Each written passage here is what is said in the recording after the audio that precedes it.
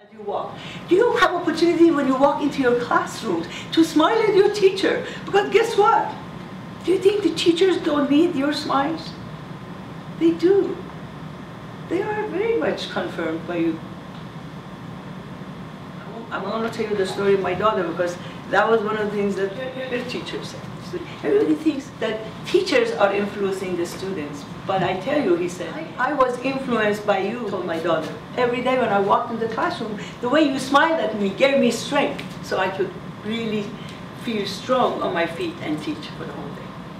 So you walk into your classroom, you walk into the office, you look at Veronica, smile at her, make her feel loved and welcome.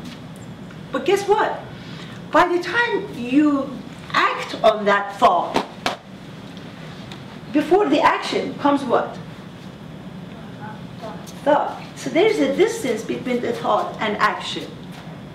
Happiness happens when we think a good thought and translate it into action. And guess what? By the time Veronica receives your action, you have had many moments or minutes that you have been benefiting from that thought, the positive thought. So Veronica receives it second hand. By the time she receives it, is a second hand because you've been the first beneficiary of it. So I want you to remember that this course that we are doing is not about just those conflicts that are brought to you to solve, but whether you are able to create a culture in your school that people of the school, kids in the school, don't even want to choose the path of the Pied Piper and the mayor, or the monkey attached to his banana and willing to give his life. Because the hunter came and said, and grabbed his neck and went and made the soup. He could have let go of the banana and would have gone free. So I want you to think about those times, the thoughts that you think, and whether these thoughts are going to bring you closer to others, especially people that you love, people in your family, people around you, people you meet, people you visit. Is bringing you closer or is making you go further? Think about it.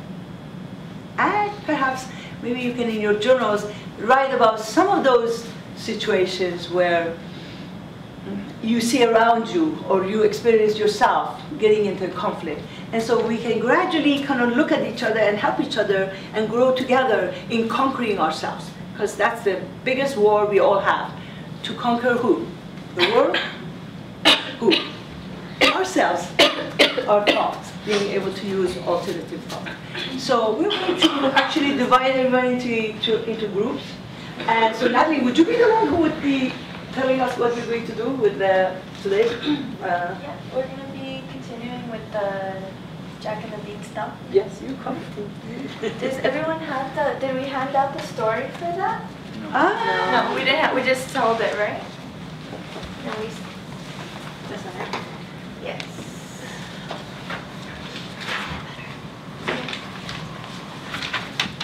Do you have copies of it? Yes. He said he Yeah. can't come to London because he I has know to rest. someone can help me. I don't remember exactly what the Susan, you want to help with what you're supposed to be doing? Yeah. Just thinking about it, like, I would be such a baby. Dude, I would be such a baby. Like, I'm not ever coming to school again. Like, this is it for me.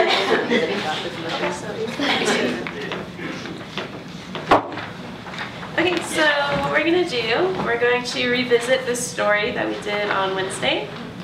So we're going to split into small groups, and like we did with the Pied Piper story, we're going to each pick our characters and really get into it and lead a mediation.